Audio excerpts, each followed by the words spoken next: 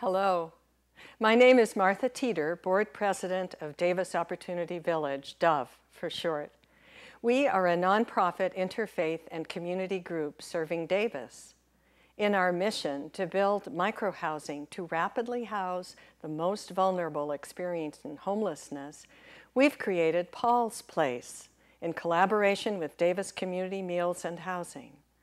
Paul's Place will replace and enhance the current facility at 1111 H Street and will add 18 permanent supportive microhomes to alleviate the housing crisis and promote wellness for those living on the streets.